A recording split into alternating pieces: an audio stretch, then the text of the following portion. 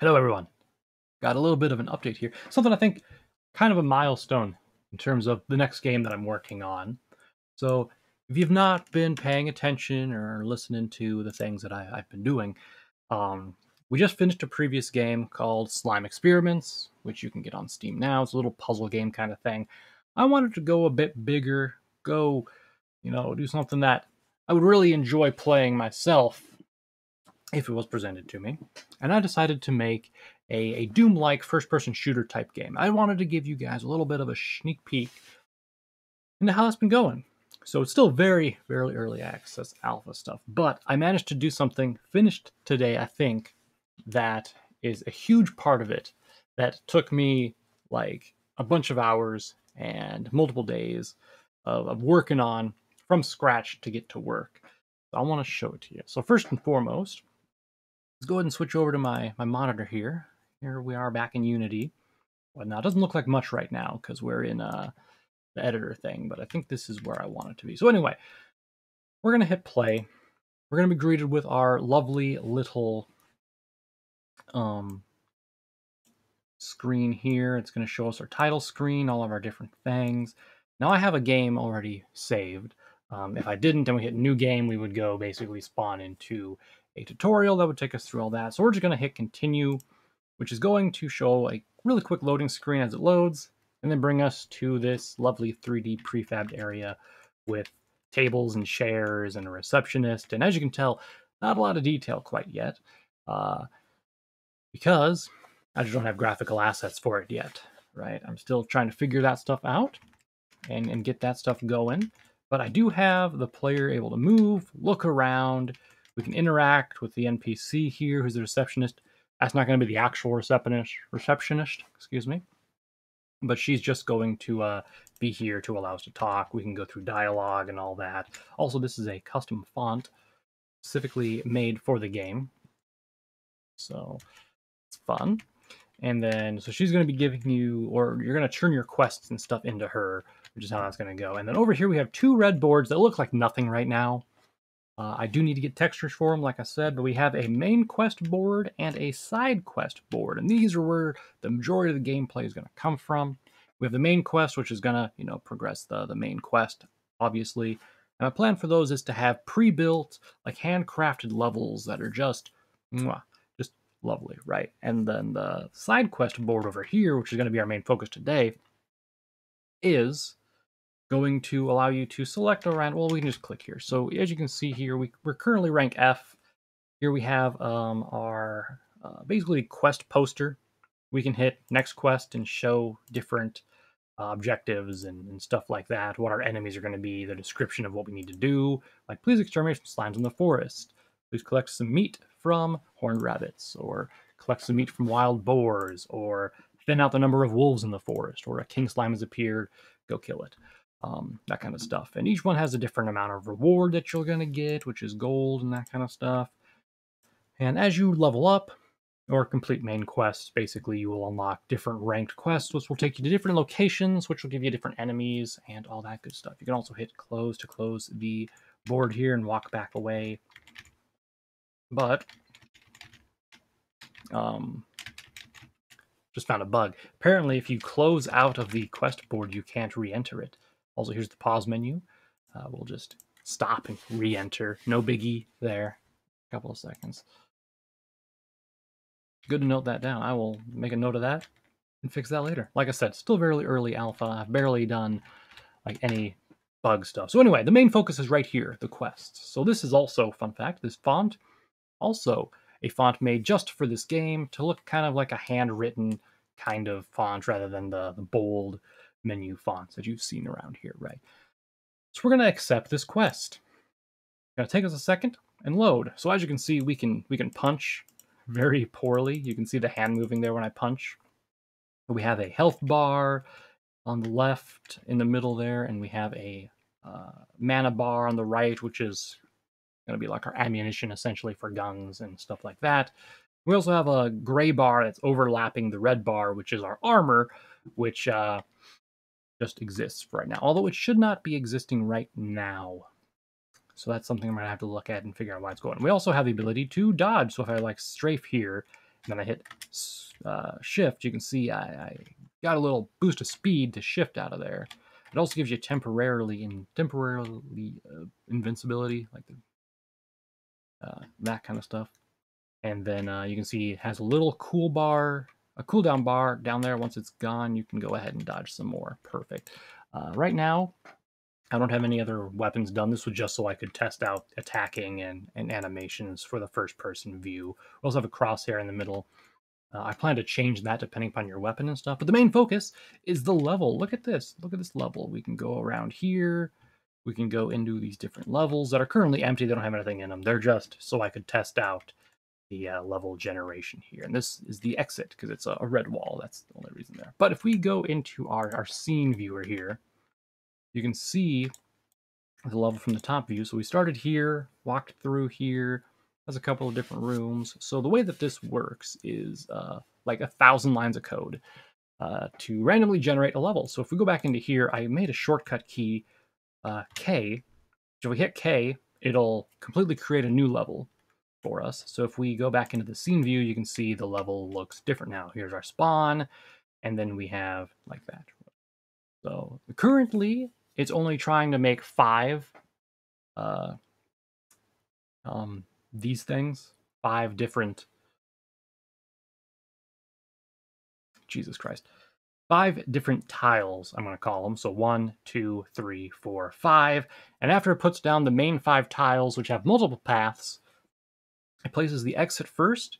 Then it places these little end caps, which are just basically to cap off any rooms that have openings to make sure everything is nice and concise and, well, the player can't wander out of the map.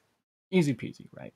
So it also is going to choose and select what monsters are going to be spawned in the rooms and whatnot, but that's for a later time. Right now, the focus was on the generation. So if we hit K again, here, you might see down here where it says did panic spawn. So in the event of various things going wrong during the generation of a level, it will take a pre-built level instead and place it down here. This is one of the levels, or I guess the only level that I have pre-built that it will do. So if we go back into here, hit K again, we can see that, oh, another panic level, and it's the same exact one. So the panic level can happen for a few reasons. And I'll get to those in a second. But if we back out of here, here's our new level, a nice little square one. So 1, 2, 3, 4, 5, and then the end cap, and then we have the other tiles there to kind of box things in. Nice random generation and stuff. I love it. It took so long to get this working. Another panic spawn, as you can see. If we just keep hitting this, we can... I wish I could just look at the scene view and hit K a bunch of times just to see it change from up here. I guess what we could do is throw this over here, move this over like that, and then I could just, from here, maybe? There we go. So now you can see the level changing as I'm hitting K. It'll keep generating a new... I don't know why I didn't think to do this in the first place. It'll keep generating. Sometimes it'll be like, oh, we don't have a thing to spawn, so that's unfortunate. You're going to get those panic spawns coming because you just kind of have to in order to get certain things as they are. I want to get one specific generation to happen. It's rare because it's a huge room, and you'll know it when you see it because it's not a small one like these. Like I said, it's very rare to happen. There we go. There it is. So if we travel down here, you can see my little guy moving on the left there. But if we travel down here, we can see a nice big open room. And this is actually 4 different tiles placed together to do this. And each one of them can potentially have like a door and stuff there to kind of give a bigger area, like a boss arena potentially, stuff like that. And if we actually close out of this, open up this one, and we go over to here, we'll be able to see if we select this. This whole thing is a tile. We can grab it and move it away or whatever. And as you can see, it's different little tiles. Those errors, don't worry about them. They're for something else. I was having some issues. So anyway, like I had said, there were a couple of problems when we came around and were doing things. When I was trying to generate levels randomly. Probably the worst thing that was happening was it just not creating a level, because it just could not. It didn't have enough like space, right, or something like that. So one of the things, if we open up my code, one of the things that I just did here is at the end of this, which is the tile placement thing here. So this one adds another tile. So this is the bulk of what this code does. You don't have to worry about what the code is, what it all does, and yada yada. I'm not going to go through all of that. This just spawns a tile, right? This code here, all the way down to here. And the last thing we do, we check if a loop has been made, okay? Which is a up, down, left, right, and then up again kind of thing. So we check that. If we have gone in a circle, that means that potentially the level is going to be sealed off and won't have any room for an exit to happen. And if that happens, then we're just going to say, no, we just want to hit the panic level and just generate one of those. So that's just kind of what's going to happen there. Because what we do is we take first of all, a random piece. So when we go to add another tile, we first want to check if the tile location we can place something in, right? That's the first thing I check. And then if a tile can be placed, we select randomly from our list of available tiles to place it there. And then we make sure that that tile has an opening that is facing the way that we currently came from. So for example, for the start, it's always going to be facing up. So we want to make sure that the tile that we're going to place has an opening to the bottom, so that way the player can move through, right? Very simple stuff there. So we check the placement. If the placement does not work, we're going to cancel the placement. But if we come up to the loop here, we have this while loop right here. And it's going to keep adding tiles until we've attempted to add a tile 750 times, or if panic was triggered. So if the panic gets triggered, we're going to go ahead and just exit out right away. And that's going to happen, like I said, if a tile cannot be found anywhere to place at all, or if a loop has been made. We're going to just quit.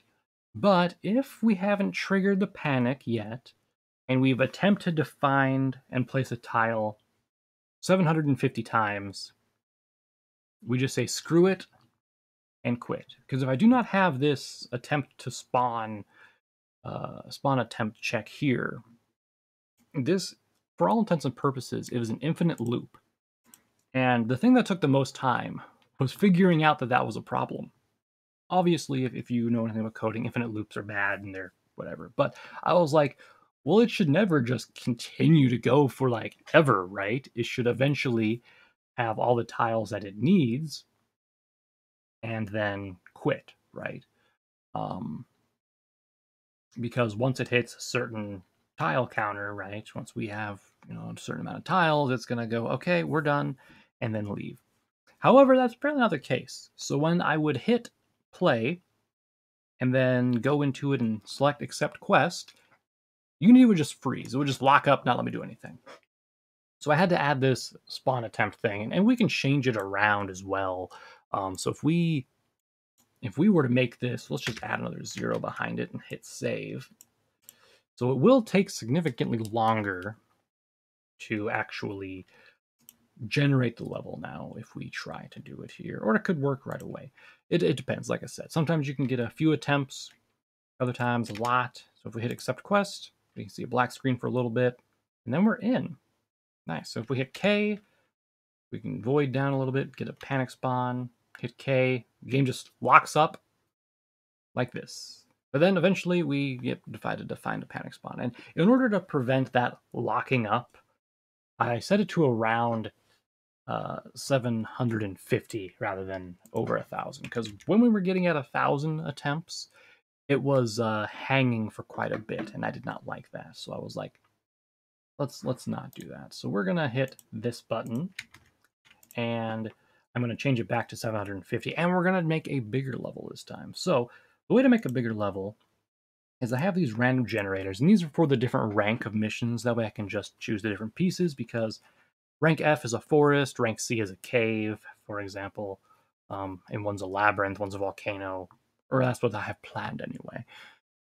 Regardless, these are all the pieces that go into it that I've currently made. If you look down at the paths, you can see all the little prefabs. They're just basically little squares that have some walls, just so I could test out kind of like a maze-like thing.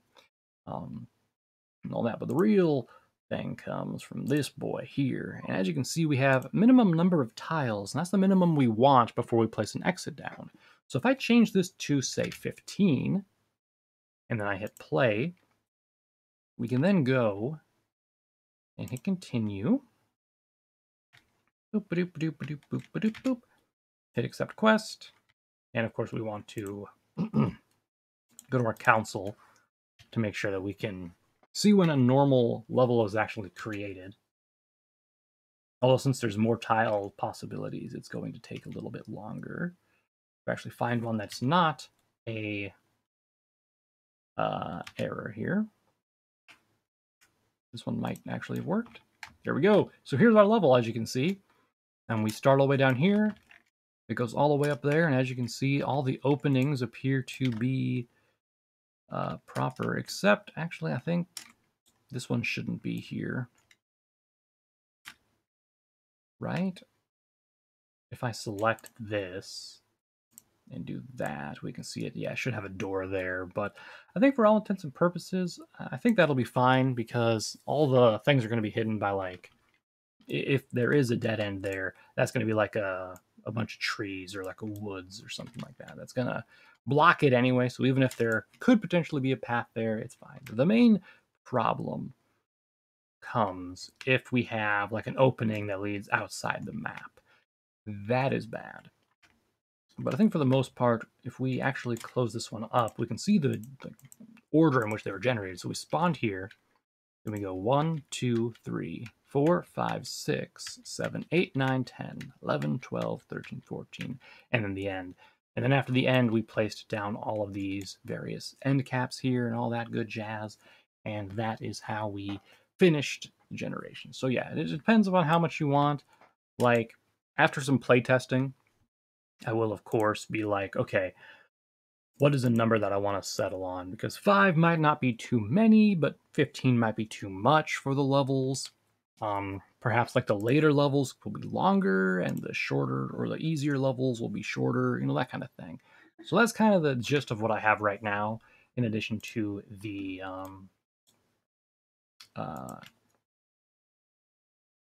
main menu, the canvases, all that good jazz. And if we go into continue here, we can actually open up the settings menu. And as you can see, I have, these are all going to be button keys. I show you like what button does what. We can turn off the head bob. So if we actually turn this off and hit apply and close, unpause it, you can see that we no longer have the like head movement. So if we go left and right like that, and then we go back to settings, turn that back on, apply and close, you can now see I kind of like bob up and down a little bit like you do in like the other, like in Doom and stuff like that, right? If we go back to settings, we can turn off the crosshair health stuff, which hides that. Actually, I think that's hidden by default in the level, or it's supposed to be anyway. Go back out here, toggle that on, and pause. Yeah, so that's fine. Anyway, we also have gun management, which here we have various things here. So these would normally show different pictures, ideally, of what the weapon is. So if we hit this one, for example, it's going to show us we have brass knuckles. The range is 2, damage is 2, attack rate is 1, and they cost no mana. We could then, if we had a gun point, we could then buy a new gun, or we could get another tier of melee, for example. And the way it's going to work is you buy a melee, it unlocks pistols. You buy a pistol, it unlocks a rifle. You unlock a rifle, it unlocks a shotgun, and then snipers and rockets and magic. And each one of those is like the different weapon types, right? So if you start with a pistol, you're going to have a semi-automatic pistol. After you upgrade the pistol to tier 2, it's going to allow you to choose between having the same pistol, or you could get a faster firing automatic pistol like a Glock, for example. And the final pistol is something like a Desert Eagle. It fires a little bit slower, but it has a lot more damage to it. For the rifles, you're going to start off semi-automatic, then you're going to get an automatic, then you're going to get a minigun, and that's going to be fun. Then for shotgun, it's going to go double barrel, I think just like a pump action, and then an automatic shotgun. Snipers, we're going to have a bolt action, a semi-automatic, and like 50 cal sniper for like really high damage stuff. For rockets, I plan to have like a single like rocket, and then the second one, I want to have be like multiple rockets can be fired from the same weapon with like a fairly slow cooldown. And the last one is going to be like cluster rockets. So you fire a rocket, then it blows up into smaller things and damages enemies. And the magic, basically, it's going to be like a staff that shoots a fireball. Then you're going to have a book that shoots a different spell of some sort. And the last one, I'm not going to give that one away. It's going to be, think like BFG in Doom. That's what the final magic one is going to be for me. That's how that's going to go. Yeah, and then also one thing, stats should be showing up here. So if I actually go into here and go here, this where's that at actually?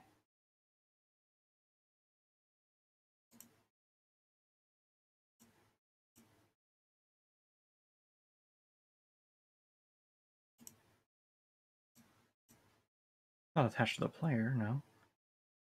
Am I blind? Where's my pause menu?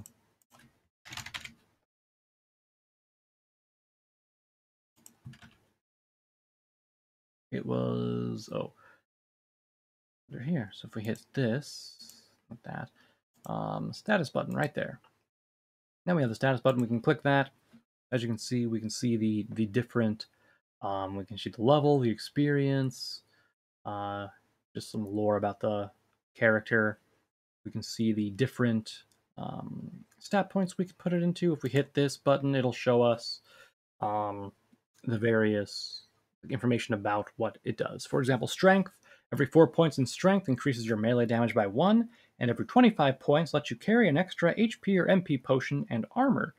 If you reset your stats and do not reallocate to, I should say, strength, you will lose items. For example, if you have like 25 points in strength and you reallocate, you would have an extra potion that you lose from that.